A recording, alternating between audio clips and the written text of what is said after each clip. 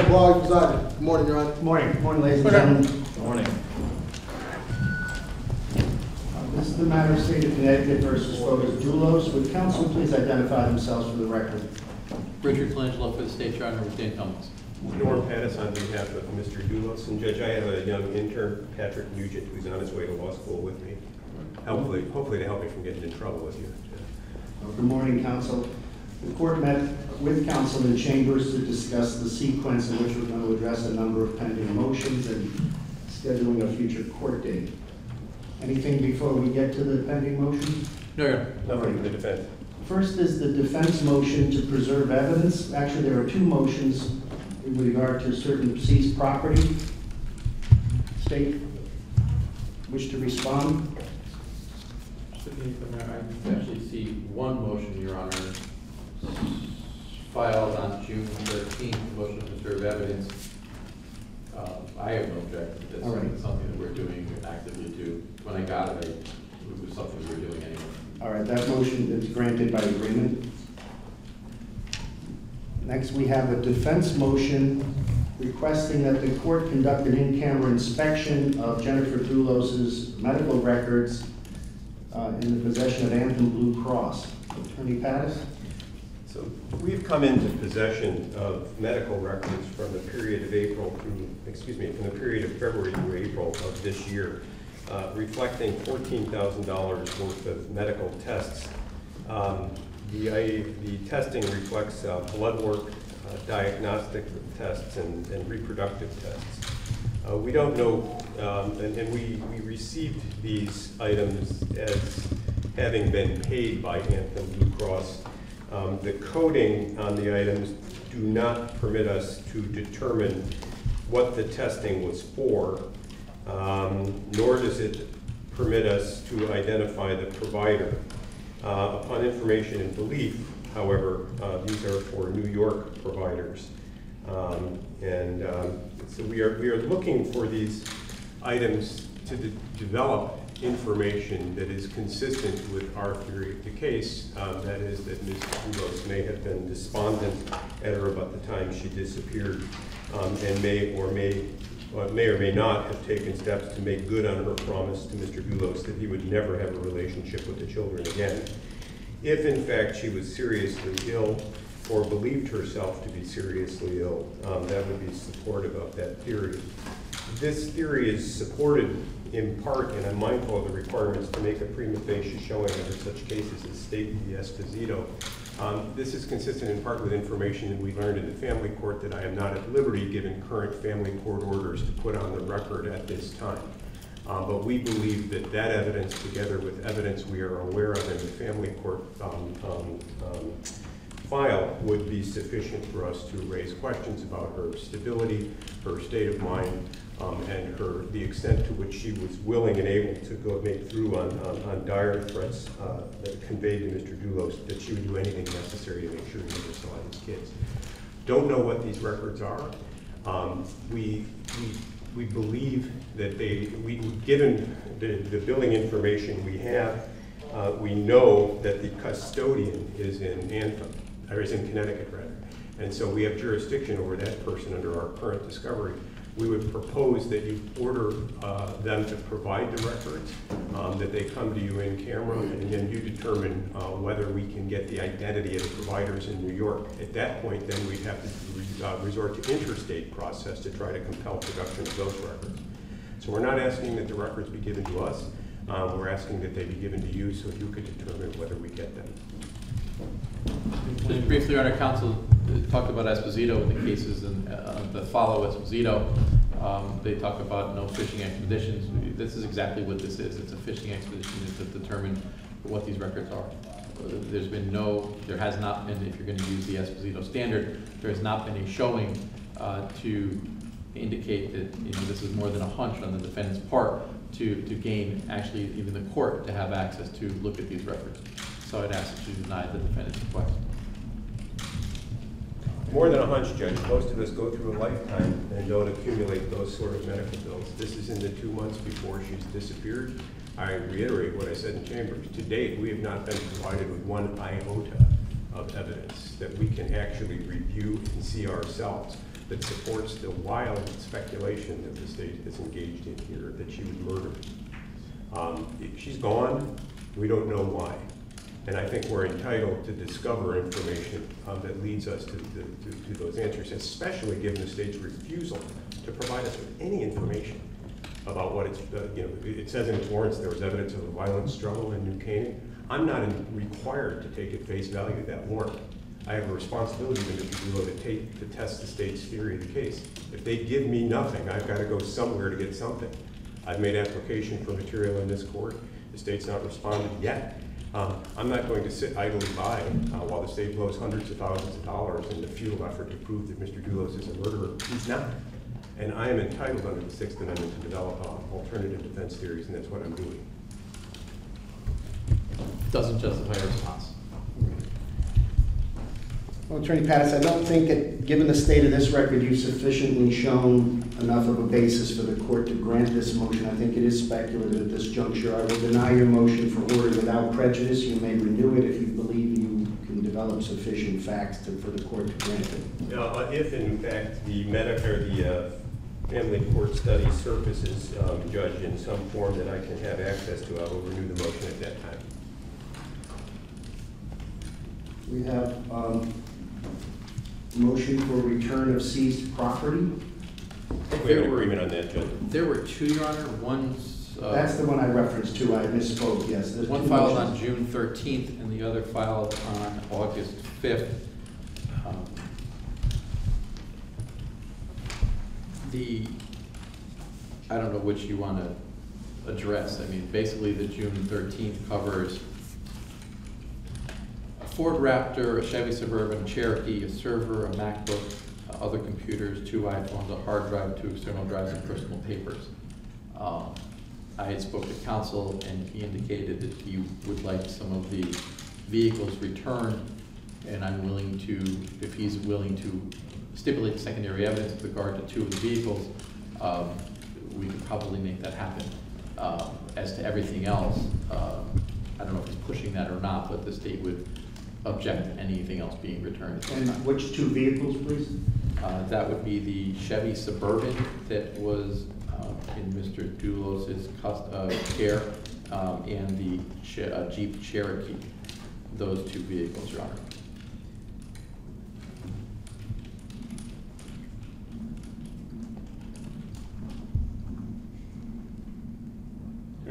We would stipulate the secondary evidence as to the Cherokee and the Suburban.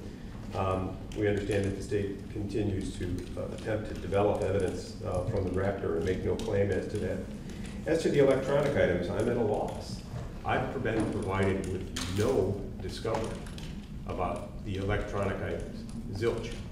And so the state sat on them now for 10 weeks or however long this case has lingered, and is telling me my client can't have his effects back because we're not done with them, but we can't tell you what we're doing with them, and we're not going to share with you what we've done.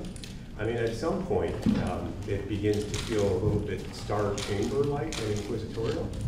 We have a Fourth Amendment that talks about reasonable searches and seizures. I understand the law enforcement and investigative privilege, but the fact of the matter is the Fourth Amendment uses the word reasonable for a reason. And that is, the state doesn't get to do whatever it likes for as long as it likes and say, yeah, you hookie, you don't get anything, we're privileged, we're the state of Connecticut. This is Fotis Dulos. He's got constitutional rights that we want vindicated in this case. Counsel, I assure you I'm here to protect the constitutional rights of all interested parties. What's the state's position with Judge, if I may, we did discuss these motions in chambers, and kind of the backslap I just received with Attorney Pattis. In chambers, it was my understanding that he wasn't going to address any of these issues, so I don't know if this kind of dovetails into my motion to gag, and we'll deal with that. But these type of comments that are made constantly extrajudicially, we did discuss these. He indicated that he understood that it was an ongoing investigation and he wasn't going to push them. But now here in court, he is. So I will just reiterate. I will reiterate that it is an ongoing investigation. I did let him know that I haven't received an extraction from Mr. Dulos' phone. As soon as I do, I was going to be providing him that. In a conversation I had with him, I told him that I was going to be efforting to get that because he wanted it. And I understand. I don't have it yet, so I don't have it to give. So I'm trying to get that for him. So here we are. So as far as the electronics, as far as the Raptor, We are continuing to go through, and some of them have evidence on them that haven't been disclosed yet, and you know, it's part of an ongoing investigation, so we don't have to turn those over or return them. I hadn't expected to address the electronic devices. I thought we had an agreement on the cars. The state did. I respond. I don't know just what to make of the case. I mean, I see a warrant that talks about placing him via electronic devices at 136 in Farmington. I believe those devices put him in his home all morning long, and I wonder why the warrant's silent on that and why I don't have any of that. Can we just get a date when we can at least address these issues? My client has been maligned worldwide and accused of murder with charges that hadn't followed. At what point do we get his material back so that we can begin to evaluate what the state's doing? Council wants to file a motion, we'll address it when he files it. Well, I'm going to accept the stipulation for secondary evidence as to the defendant's Chevrolet Suburban and Jeep Cherokee, so those may be returned once sufficient photographic or video evidence has been memorialized. The other property will have to await a future court date and further discovery. All right. We also have the defense motion to modify conditions of release, particularly with respect to the GPS bracelet that Mr. Dulos is wearing. Attorney Pattis? My understanding from the discussion in chambers is that the court was going to deny that motion, so rather than address it, I understood the court's reasoning. Attorney Colangelo? Judge, there also was a Well, before we get off that point, the reason the court is going to deny it, in receipt of a report which I've shared with counsel that indicates that your request to put it on the wrist is not practical or feasible, because unless there's a true medical emergency, regardless of how tight they're able to fit the device on the defendant's wrist, there's a very high probability that someone is able to remove such a device undetected versus the ankle. So if it is causing irritation to your client's ankle, the court's happy to allow it to be switched to the other ankle, but the motion to have the device located on the defendant's wrist is denied.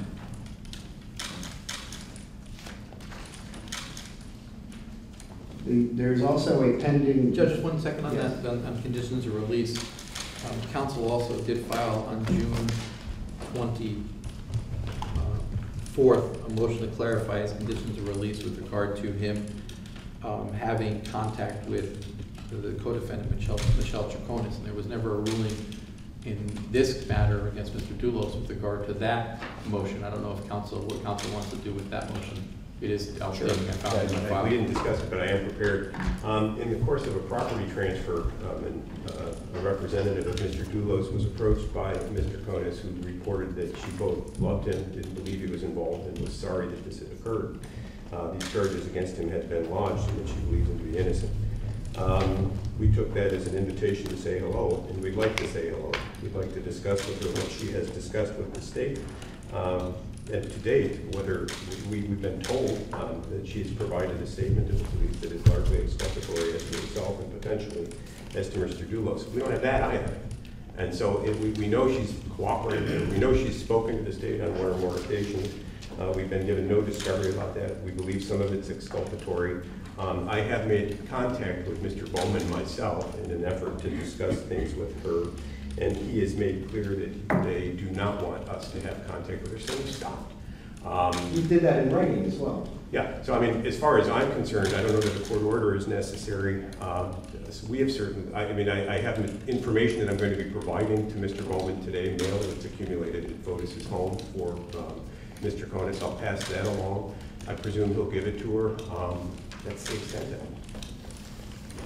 I know Your Honor wanted to deal with open motions. This is an open motion. Since that time that he filed this, Attorney Bowman filed in Mr. Chaconis' case, a motion to prevent any contact between this defendant and that defendant. That was granted the last time that Mr. Chaconis was here in court. So I'd ask that Judge White's order. That's correct. In light of the record, I will extend the order to include Mr. Dulos is precluded from having any contact with his co-defendant. The last motion, Your Honor, we have is my motion for order preventing the parties from making statements to the media or in public setting that would pose a substantial likelihood of material prejudice to the case. Just briefly, Your Honor, and I'll respond to counsel's argument if I can, but the practice book and the rules of professional responsibility are pretty clear. Any statements that are extrajudicial that could or would pose a likelihood of materially prejudicing or the adjudicated proceeding are or shouldn't be made. I mean, that is our responsibility as attorneys. Counsel brings up subsection B of 3.6, which I talked about A in my motion, and he can make certain statements, and that is true. But it's the state's contention that his statements are out of bounds, and I would ask that you enter the order. I don't think my statements are out of bounds at all, and the state has not cited one. And so basically what it did is took paragraph A of the rule that all lawyers are obliged to obey and asked you to tell me to obey it. I'm aware of what my professional responsibilities are. If you want to enter an order that I not kill anyone willfully on the way out of here today, I'll accept that order too, but it would be as much of a surplusage as the state's. 3.6b, which the state didn't recite in its motion, gives me the ability to respond to adverse publicity that is substantial. And I cannot think of a case I've handled, with the possible exception of the Manhattan Madam years ago in New York, where that's attracted more attention. Not a day goes by that I am not contacted by one or more media people to comment on this, that, or the other allegation. Those allegations are coming from unnamed law enforcement sources over whom Mr. Colangelo has responsibility, for whom the state of Connecticut through Mr. Colangelo has responsibility. Am I to say we've learned, for example, that there's a missing knife and there's this fellow whose name I know and I haven't disclosed, by the way. And we lost the knife, and the police lost the knife, and they think that Mr. Dulos had it. Should I let that go uncommented upon, or should I say that's ridiculous? I'm aware of no such evidence. I get a report that it is the blouse that Ms. Dulos is believed to have worn the day she disappears has been recovered, thus creating yet another public firestorm. Somehow she was the very clothing, bloodstained clothing she had on has been recovered. This comes apparently from a source close to the investigation, either law enforcement or a spokesperson for Jennifer's family. I'm supposed to let that pass? I don't think I am. What's more, what's driving public interest in this case is the preoccupation with the suspicion that Mr. Dulos is guilty of murder. There are no murder charges in this case. I'm unaware that there will be any in the near term. As a matter of law and fact, I don't think the evidence is sufficient to support such charges. But yet, here we go, exhibits 1 through 50, or however many reporters are in here today, they're all going to write about the missing mom and Mr. Dulos and the suspicions about him. At what point does he lose the right to stand up and say, I'm presumed innocent, and if you're going to talk, I'm going to talk back? Or again, in the family courts up in Hartford, there is a lawyer who is engaged in a divorce with his wife, and Mr. Dulos is reported to have tried to broker a meeting between the two of them. Headline, Stamford advocate. Dulos offers room as sex pad, the lawyer. I did a quick double take when I read that story. I'm thinking, really? Lawyer, troubled marriage, sex pad? I don't want my wife to read that. Then I was relieved to find out it wasn't about me. We're not going to sit back silently and be crucified in the press. It's just not going to happen. And 3.6b does not require it to. Indeed, I would take the position that I have an obligation on Mr. Dulos' behalf to fight back, and we will fight back. It's not my responsibility to control the state agents. I have no control over the press. But if I'm presented with an allegation, I'm going to respond. And I had a lot to say about what happened up in Hartford this week when the ex-wife of Fotis' former lawyer sought a protective order. I called it histrionic nonsense. Now, what adjudicative proceeding did that impact? There's no jury here, and 3.6 it sounds in the report requirement of assuring that there are fair trials. We're a long way from a jury trial in this case, and there's a lot that I could say and haven't said. For example, we're aware of a lot of missing money that was taken from Mr. Dulos' accounts by Jennifer. I haven't gone to the press with that. When and if it arises, I'll raise the question. There are many other items I could talk about third parties we're looking at in the case. We'll address those issues at trial. Mr. Dulos may or may not have something to say about the allegations with respect to bloody items in Hartford. We'll save that for trial. But if somebody's going to call me up or going to run to the press and say that Mr. Dulos did X and he didn't do it, you bet your bottom dollar I'm going to have something to say about it. And if this court issues a gag order, we will take an immediate public interest appeal to the Connecticut Supreme Court. If it's upheld there, then I suspect Mr. Dulos will hire a private firm and engage in his right to speak. He can't do indirectly what I'm ordering him to do directly if I do issue such You an can't issue an order gagging him. Nebraska, the United States Supreme Court has never upheld a gag order in a criminal case of a defendant. And I challenge this court to find the authority to do so in our existing case law. I don't see the term gag order anywhere in the rules of professional conduct, and your memorandum in opposition seems to be somewhat contemptuous of that provision. I understand there is a safe harbor. My memo is not contemptuous of the rule. It's contemptuous of how the rule has been used in this case, and it's contemptuous of the state's motion in this case. To suggest that we are prejudicing an ongoing adjudicative proceeding when there is no murder charge, there is no adjudicative proceeding to prejudice. Our objective is to cast enough doubts on the state's case such that we never have to face a murder charge. And we will go to the press and make that case. Just briefly, looking at the rule, Your Honor, and the commentary with regard to that rule, those extrajudicial statements that might otherwise raise a question under the rule may be permissible when they are made in response to statements made publicly by another party, another party's lawyer, or third parties, where a reasonable lawyer would believe a public response is required in order to avoid prejudice to the lawyer's client.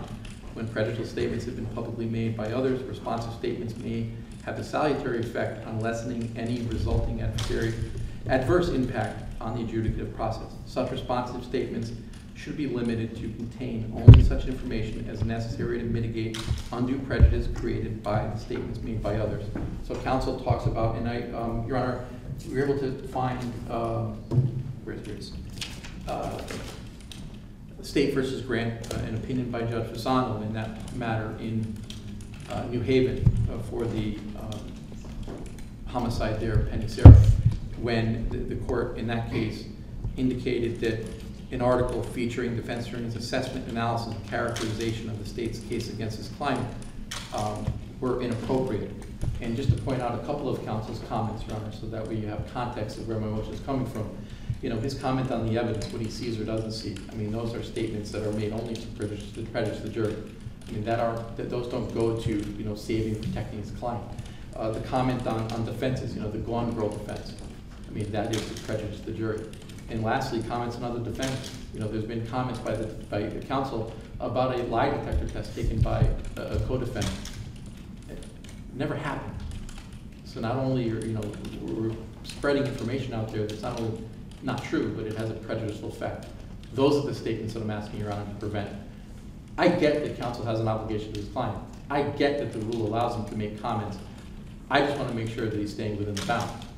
Thank you. Judge, reading the rules is not an analysis of the rule. I'm relieved to learn that Mr. Colangelo knows to read, but I never doubted that he could. What I doubt is his ability to analyze.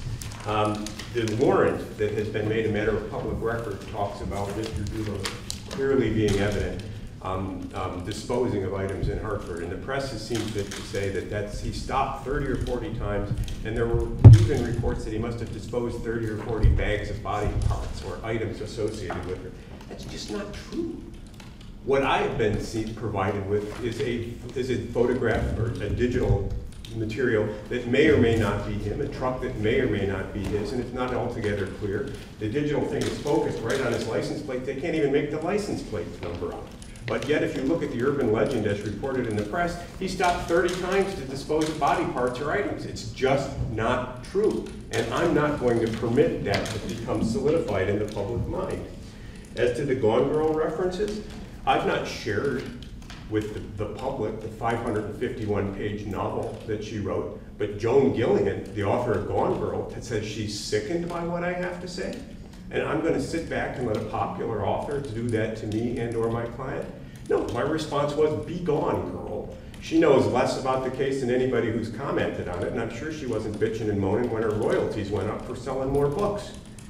As to the prejudice on potential jurors, there are no jurors here. We're not even close. But that's the court's ultimate goal here. I understand this matter is going to go to trial, but I want to ensure that both the state and the accused have a fair jury. And that's what voir dire is for, and that's why we do it on an individual sequestered basis.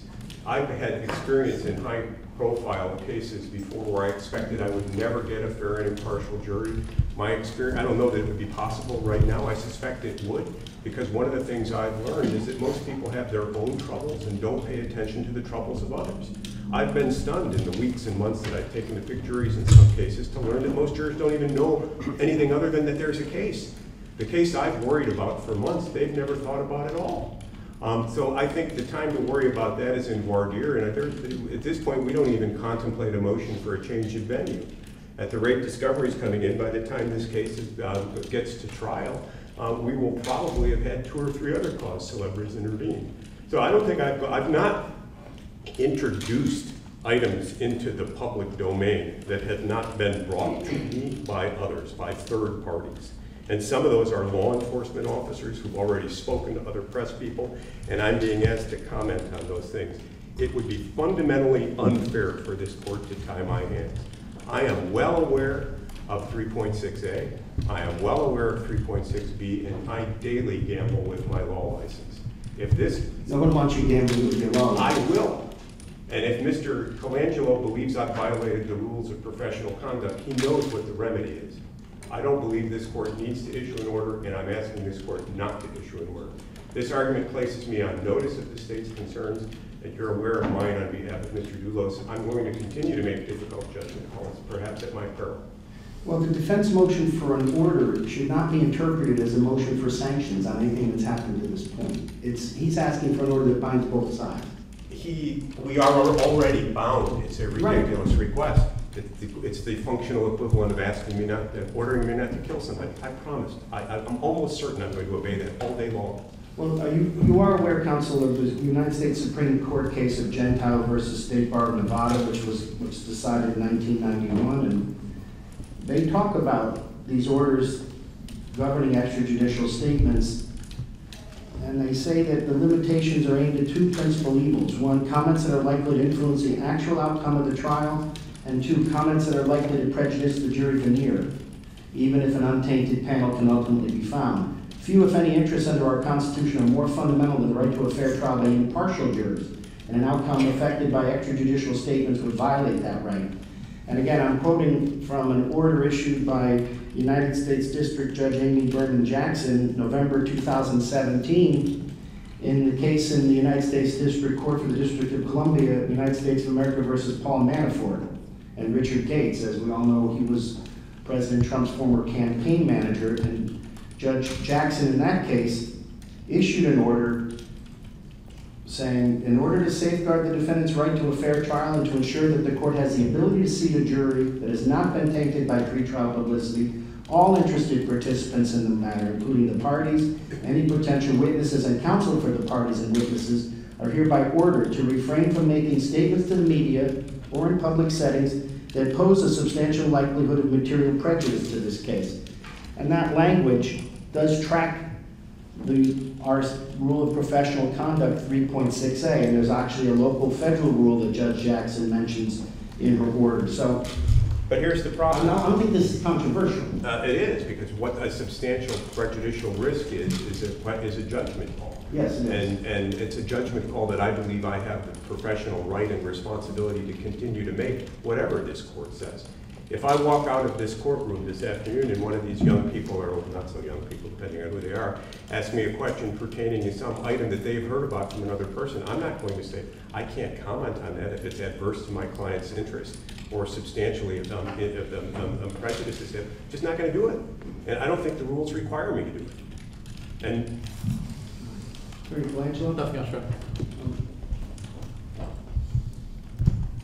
If the court issues an order, it would probably extend to law enforcement, because your argument is that there have been leaks of investigative material that are not publicly filed in this court. Is that your claim? also to the extent to this family spokesman for Jennifer Dulos. I mean, look, you don't want to become involved in a rolling set of evidentiary hearings about who said what to whom. But I can guarantee you that by the end of the day, there will be hundreds of news stories throughout the United States and or the world about this case And some of them will contain recaps of items that have come from third parties, some from the arrest warrant, some from the Dulos family, some from law enforcement, and I'm going to respond to each one of them if I think that, in my judgment, they substantially impact my client's reputation. And I'm not trying to pitch the jury here. There's not a jury already picked. The concerns in the United States Supreme Court were twofold: prospective jurors and actual jurors. If this were a case in which there were actual jurors set, I would join the state in asking for an absolute gag order on everyone, because at this point the record that we have to establish is set, and we can't talk to jurors again to find out whether they've been impacted. But in a case that's in its incipient phases, and when there's a case that is being investigated, talked about, publicly speculated about, that hasn't even been brought yet, which is the murder case, I can't be prospectively bound from commenting on something that hasn't occurred yet. My objective on Mr. Dulos is to make sure he's never charged with murder, because I think there are substantial reasons to doubt that he can be. And to bar me from making those commentaries is to substantially prejudice him. Counsel, I don't know if any order this court would issue would bar you in light of 3.6b, but I don't think that the court's issuing an order that basically incorporates the rules of professional conduct. It's a non-entity. It's a non-order. Yeah, I mean, again, order me not to attempt to fly to the dark side of the moon, and I promise you I'll obey that order. I'm not obliged to not to try, but order me not to kill someone today, I'm going to obey that. You don't need to issue that order. But counsel, going back to the U.S. versus Manafort order that I just referenced from November 2017, what was the practical purpose, in your opinion, of Judge Jackson issuing the order in that case, which also had a very high degree of public interest? First, that's a district court ruling. It has not been reviewed by any appellate court, and it's mere dicta as far as this court. I mean, it's mere persuasive authority as far as this court is concerned. It's not been reviewed by the United States Supreme Court, and the Nebraska case that I cited suggests that that this flies in the face of the Nebraska decision. Were I Mr. Manafort's lawyer, I would have sought an immediate appeal of that ruling. Second, the federal courts operated something like the speed of light by contrast to the Connecticut case. I believe Mr. Manafort's already been tried in that case, and trial was just around the corner. Given the imminence of jury selection, the court may have had concerns I might have shared if I knew more about that case and how close jury selection was. Third, unlike the Manafort case, this is a case where the tail is wagging the dog. The state has brought speculative and flimsy charges against Mr. Dulos at this point as a prelude to the main event, which we hope never to get to, the murder charge. So for all sorts of reasons, I don't believe that decision is controlling on this court, both as a matter of law and as a matter of the underlying facts. I understand it's not controlling, it is persuasive authority, but it seems to me you have a fundamental philosophical disagreement with the issuing of such orders in the first place. Is that fair? No. I mean, what I have a fundamental disagreement with is ordering me to do something I'm already obliged to do. That, I mean, the state's motion was one paragraph, the first paragraph of a 3 or 4 paragraph ruling, rule of professional conduct. He says, I'm asking this, it's sort of like him asking you that I not commingle client, or for an order that I not commingle client funds. I already have that obligation. And so you're going to issue an order that basically says, follow the rules. I will. I'll go out and I'll say whatever I will. If he believes I've broken the rules, what's he going to do? Ask for me to be held in contempt or file or seek sanctions against my license? He already has the one. To have the court endorse silence in this case, especially in this case, I think would be a miscarriage of justice. He already has a remedy if he thinks I've broken it. And for me to expect the state to be able to police the police in this case is a bridge too far. There are already law enforcement officers that are speaking to members of the press and or possibly to me that shouldn't be doing it, and they know they shouldn't be doing it. Are they going to be held in contempt if they break the order? I alone will be subject to contempt if I comment on somebody who breaks the order. And I just don't think that's fair to Mr. Dulos. It should not be good enough for this court. 3.66b stands as an independent obligation. I'm aware of it. I'm unaware of having broken it. The court's not insinuating, I have not made any finding that you've broken the rule. This is a prospective order.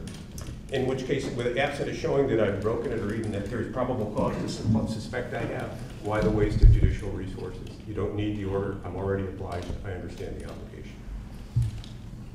Nothing else on that, Your Honor. I do have one other issue. I'll take that on the papers then, and I'll issue a decision shortly on that order, or a motion rather. The last issue is Will you consider supplemental briefing? You've raised a couple of decisions. I mean, the state didn't rely on a case, and I'm responding sua sponte. Give me a week. 1 week? The state wish time to reply or wish to file a brief or? Yes, if you file something, I'd like time to reply if need be. Thank you. So, 1 week from today, Madam Clerk, if there's no calendar up here on this bench, Yes, Your Honor. That would be August 16th. so file your brief by the close of court business on August 16th. Can I have to the 19th, Judge, just so I've got the weekend, you know how it is. So, by the close of business Monday, August 19th. State to file a reply or its first brief by the following week. Is that sufficient time? I'd go at least 10 or 15 days after his. Thank you. Madam Clerk? August 26th is the following week.